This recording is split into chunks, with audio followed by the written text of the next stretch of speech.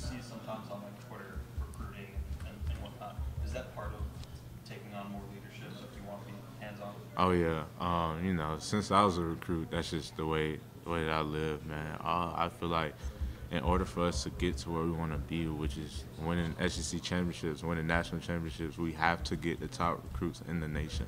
Like we have to get them. Like, and I think we're on a good start right now. So we gotta just keep it going. You mentioned talking in that running back room. You got some quiet guys in there. Oh yeah. How do you try to get those guys going? I just feel like we all connect in different ways. It starts with Coach Lack though, man.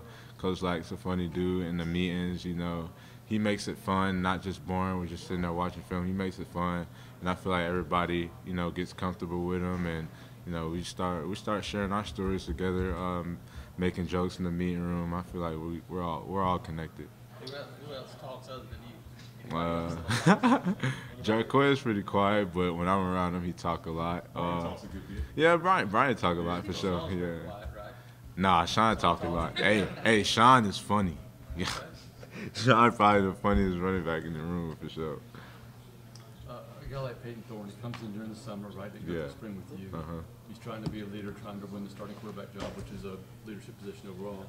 How has he worked sort of getting to know his teammates? I mean, how does he fit in just on and off the field there? I think Coach Freeze said this one time, but you know, when I first I met Peyton a while back when I was in recruiting. I took a visit to Michigan State, and you know, I could see just the leadership mentality that he has. And when he came in, he had a binder of just the staff, their faces were on it. He was trying to get to know their faces like he was trying to get to know everybody around us. So I think he takes pride in just, you know, getting to know everybody and everybody around the facility for sure.